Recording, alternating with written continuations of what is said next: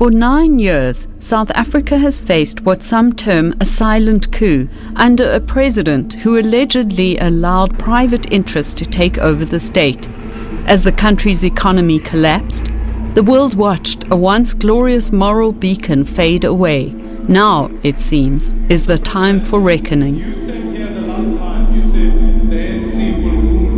In my view, the allegations are so serious that they go to the very foundations of our constitutional democracy. As another parliamentary inquiry into alleged state capture in the Department of Mineral Resources is about to begin, we look at how unfettered power allegedly operated in public and private spaces, leaving what seems a trail of destruction. In that meeting, he indicated to us that the minister, Mr. Msebenzi, prefers his other old comrade to become one of the BE partners. What lessons can the country learn from this as South Africa charts its way ahead? And is there hope after the capture?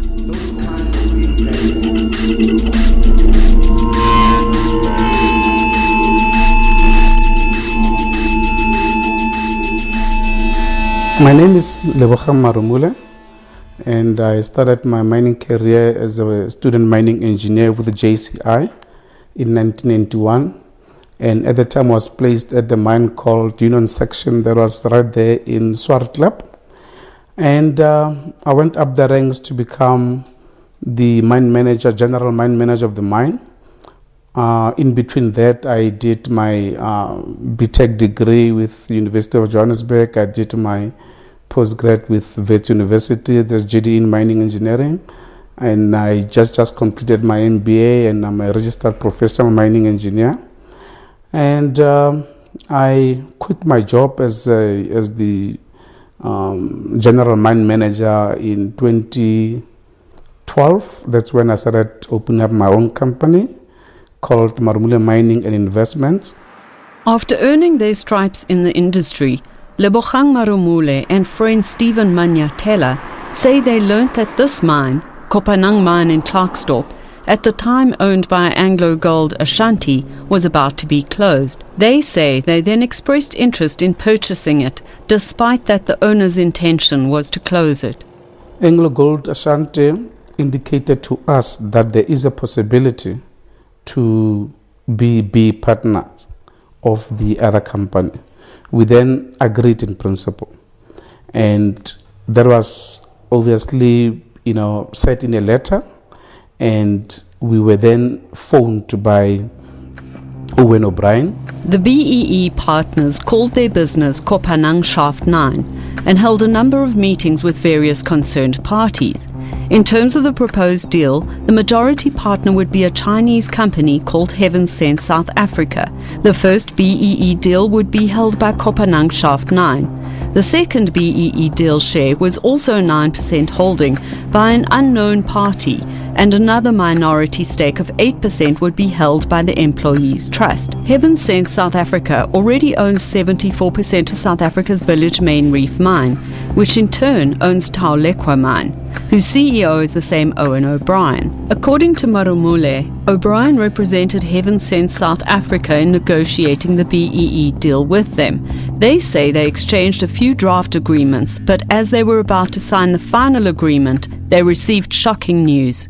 What then happened was that Owen called us, and in that meeting he indicated to us that the minister, Mr. Msebenzi, prefers his other old comrade to become one of the BE partners. When I said, Owen, look, we are business people. I don't understand why should you be given an instruction by the minister. Then he said to me, Lebo, these things, they do happen, and we don't want to be on his wrong side because December is conference, and these guys definitely they're gonna emerge. Former Mineral Resources Minister Msebenzi Zwane did not respond to our request for an interview. His former department is quoted in media denying he ever influenced this deal. Village Main Reef also denies the allegations and says they were competing with 5 other BEE partners and no guarantees were made to Kopanang Shaft 9. The company further denies the involvement of then Minister Mosebenzi Zwane and says they have the prerogative to choose their partner and claim that their employees are the majority shareholders. In a WhatsApp message, apparently from O'Brien, he allegedly promises to finalize the BEE process and send out the final agreements. The company refuses to reveal who the BEE partners are. The partners' quest for answers has not yielded any results. They wrote to the office of the then Deputy President Cyril Ramaphosa and the Competition Commission to intervene. They say they will approach the courts. This is basically the same mine that we have shown interest in terms of purchasing the mine. And then on my right is the hostel where the employees stay. In terms of the deal itself, it incorporated the shaft, the hostel, including the plant, which is not here, but it's about 8 to 10 cases from here. I believe that obviously the mining charter it's monitored, or it's governed by our own government. But if the very same government that's the one failing us, I don't really see how economic transformation in terms of black industrialists is going to happen in South Africa. I mean, for me, it's just a myth. It's not going to happen for as long as we are subjected to decisions like this.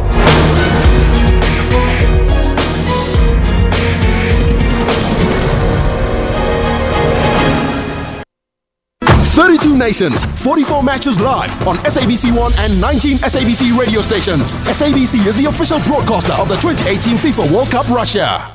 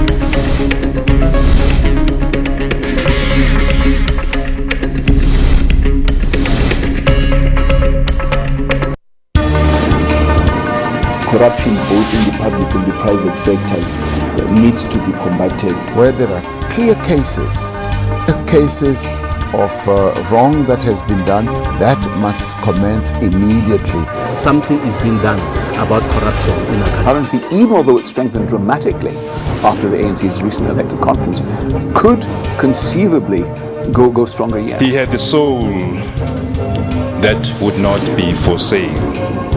Stay tuned to Your World for your final news roundup, Monday to Sunday at 21:30.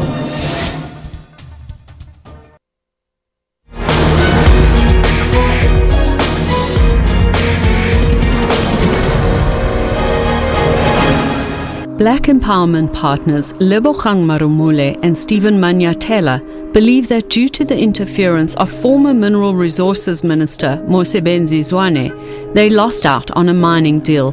This is after Zwane allegedly instructed the mine to give the deal to his friend, apparently a comrade who spent time in Russia. The company refuses to disclose the name of its BEE partner.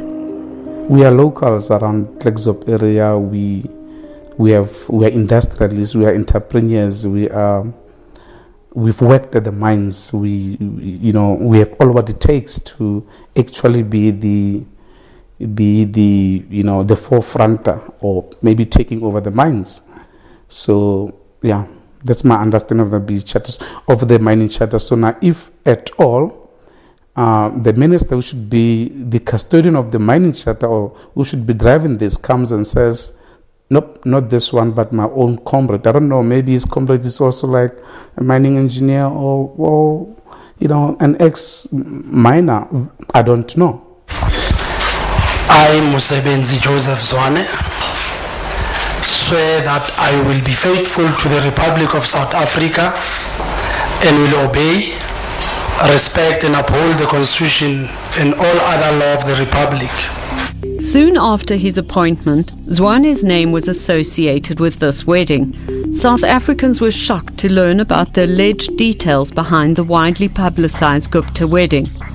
Before his appointment as Mineral Resources Minister in 2015, Mosebenzi Zwane was a little-known politician in the Free State, but his name was later associated with the wedding, with allegations that as MEC for the Free State's Department of Agriculture, he invited a Gupta wedding guest to South Africa under the pretense of a state visit. It is also alleged that under Zwane, the Free State paid 30 million rand towards the controversial Gupta wedding. Mark Haywood and Section 27 have had first-hand experience of the impact of government decisions on ordinary people.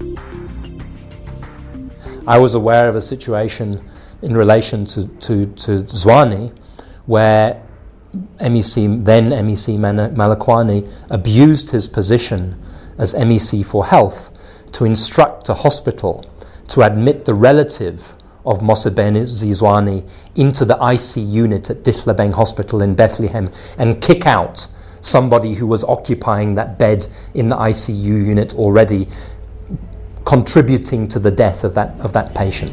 While he was a Free State politician, Zwane allegedly released millions of rands that were meant to benefit previously disadvantaged workers at the Estina farm to Gupta-owned businesses. Why would anybody that needs any issue to deal with agriculture in Free State not go to Free State and ask? If they don't get answers, then they can come to me. Let me place it on record that the idea behind Fred Dairy came with me, so that everybody knows. I initiated it. I met with all the political parties, including DA. Under Zwane's watch, Glencore was apparently forced to sell its mines to the Guptas. The previous minister, Nwako Ramatlodi, was allegedly fired because he refused to suspend Glencore's license. The National Union of Mine Workers raised concern over how under Zwane's leadership, the Guptas were apparently allowed to tap into rehabilitation funds. The Guptas, when they took over, they did not pay any cent from their pocket. There's a fund that is called the Rehabilitation Fund, which is a DMR fund. It's paid by all companies that acquires the Section 11 to operate in the mining industry. So we are told and we hear rumors that the Guptas were given 600 million from that fund for them to purchase those mines.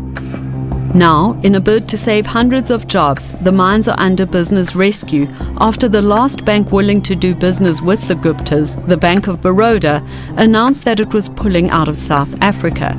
The National Union of Mine Workers disagrees with the business rescue option. There's a potential of losing jobs, but you must understand that Optimum Mine is a very productive mine. It has a lot of deposit of coal. It can be bought even tomorrow if it is put on sale. Hence our position that that mine should be put on sale. There's no reason of putting that mine under business rescue or care maintenance, because there are a lot of investors out there who are looking for a productive mine.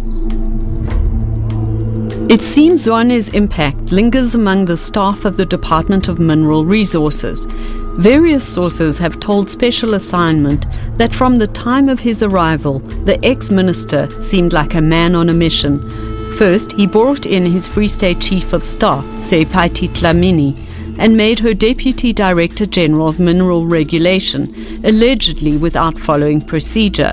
The person acting in that portfolio, Joel Rapela, resigned as a result and remains unemployed. The Director General at the time, Tiberi Ramoncha, resigned 4 months after Zwane arrived. It is alleged that Zwane ruled by fear and staff were moved around to suit his agenda, and those who disagreed were dealt with harshly. An Mpumalanga regional manager has just been reinstated following his firing for serving a notice on one of the Gupta mines. He's one of the earliest examples of active state capture in the country. And his appointment to Minister of Mineral Resources is also exceedingly questionable because his CV was sent to Duduzane Zuma, the son of Jacob Zuma, before his appointment was actually made. We laid a case, criminal charges against him for his dealings and also, sabotaging and using undue influence because of his official office.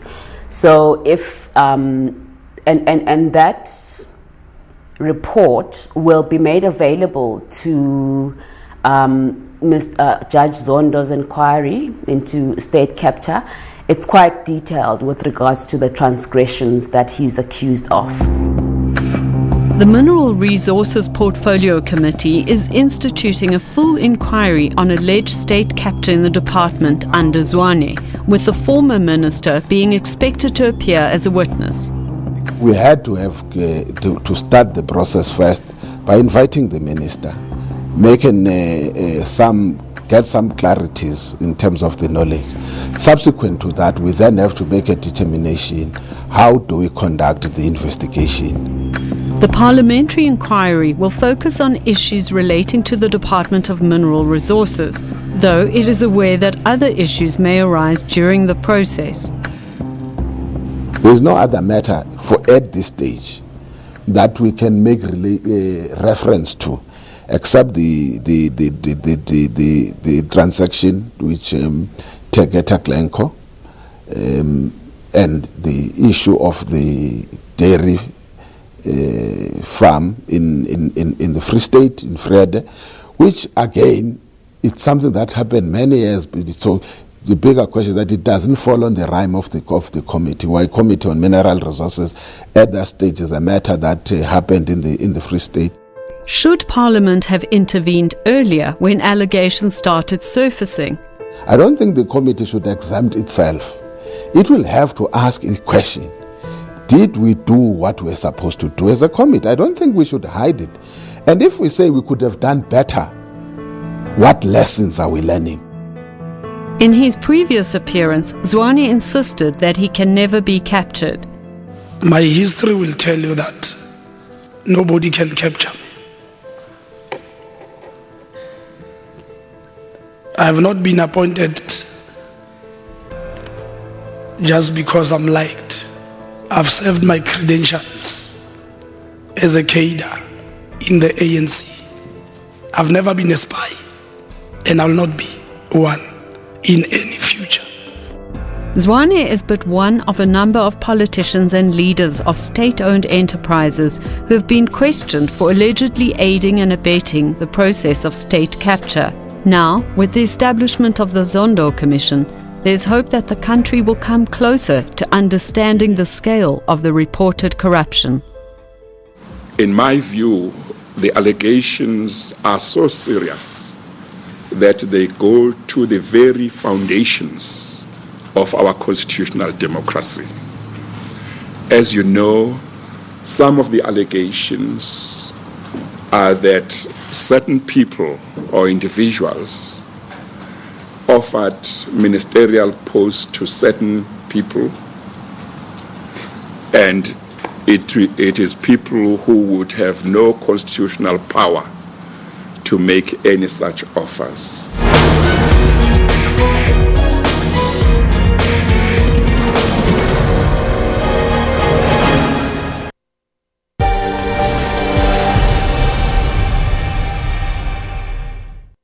Our stories.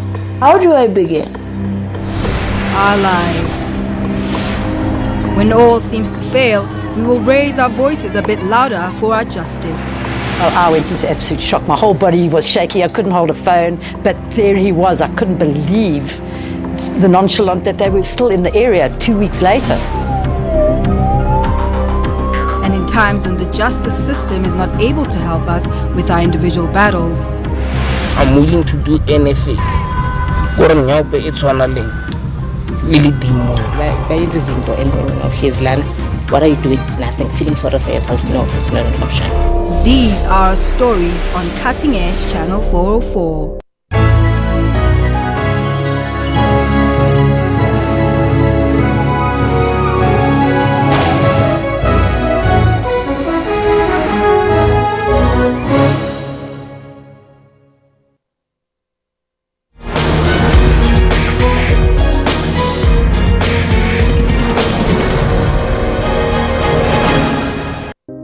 Before 1994, all the good public values about government did not come from the professional politicians because they were apartheid politicians.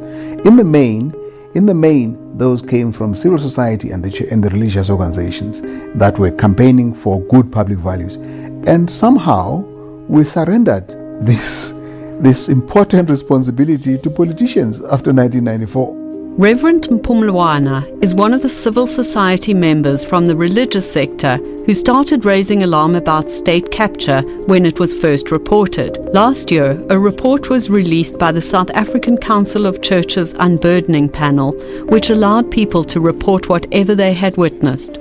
We need to give greater confidence in the officials that are there, that they have got a job to do as professionals, and there are many, the majority of them are good professionals, but they get corrupted by the situation. We've also dealt with people who have been told that you do this, or if you don't do it, you're out of here.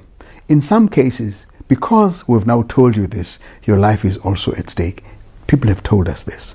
And so they have had to commit things, or been pressured to commit things, or they have known of people that have been in that situation because, and of course we've seen how people have died. Councillors who have refused to support a corrupt cause have lost their lives, and this is happening in our country. Civil society and some significant political events have been credited for the pushback against state capture. Ivor Chipkin is part of a group of academics who released the Betrayal of the Promise report, which concluded that there has been a silent coup in South Africa. There's been a political shift in the African National Congress. The Zuma faction has suffered, if not a loss, at least a massive setback. We'll see if it's managed to re-emerge in some form. Parliament has found its voice again. There's the state capture inquiry which is about to proceed. So I think there's enormous progress. I think for me what is most exciting of all of this is that over the last year, especially over the last year, we've seen a re-emergence of powerful, committed, brave civil society organizations. The game changer, of course, is the arrival of the EFF. Whether you like their tactics or not, the point is that they definitely brought to Parliament a life which it didn't have previously. But the DA were asking important questions.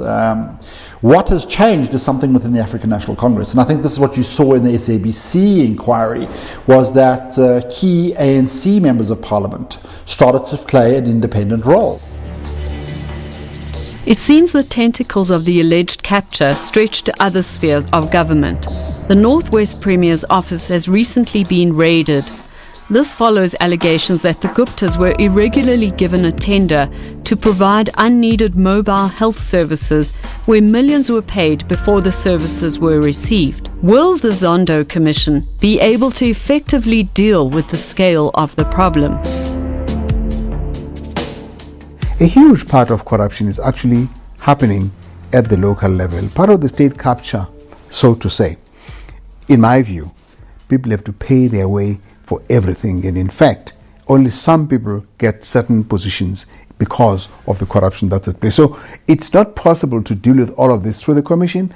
Some of it depends on the kind of messaging that comes and the reforms that will happen within the organs of state across the board, including departments and provinces as well as municipalities.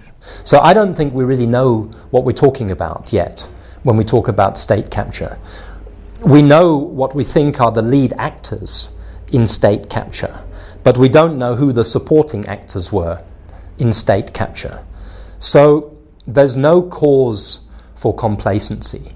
Yes, I think that we've made significant progress, and I think it's been a victory for people's power in a sense up to now. But we've made progress in stemming the tide. We're beginning to push back, but we haven't pushed back sufficiently, and we haven't understood the problem. As the country begins to reimagine a state capture-free South Africa, experts warn that much more needs to be done institutionally. The South African Council of Churches, following our experience in the unburdening panel, came to the conclusion that it is no longer about President Zuma. It is about the way government functions. The whole governmental environment has actually become, it's become a toxic environment. Civil society is engaged in a process that looks beyond state capture and is holding discussions on a range of issues, from how to deal with the woundedness of our society, poverty and inequality, and our social values and standards, to anchoring democracy. This is now an opportunity in this sort of democratic opening which we have now to start addressing those structural issues, structural problems with the way government is organized. There are several, the most dramatic of them, and if you speak to public servants, they will tell you on an ongoing basis the extraordinary levels of political pressure that they are subject to. It can't just be left to activists. Citizens have to find their voice, they have to find their feet, they have to find their rights, they have to demand information and then act on that information. That's the biggest lesson from this whole state capture attitude, which was the people went to sleep. When the people went to sleep, the thieves came in and they stole all the furniture in the house. Back in Klerksdorp, Lebogang Marumole and Stephen Manyatela hope the courts will vindicate them. Marumole's only contract with the mine has just been cancelled. He believes it is victimization for complaining about the BEE deal. But Anglo Gold Ashanti and Village Main Reef deny the allegation. Anglo Gold Ashanti says it is due to their failure to meet contractual obligations, and Village Main Reef says their name was not among the contracts transferred from Anglo Gold Ashanti. I think what we have failed to do in the state capture discussion is link the very large amounts of money that we say were stolen, the billions, with the impact of that theft at the ground level, which again is why I think part of the response to state capture is not just the issues of justice and punishment, it's also the issues of repair and restoration and a plan to try to undo the damage that has been done.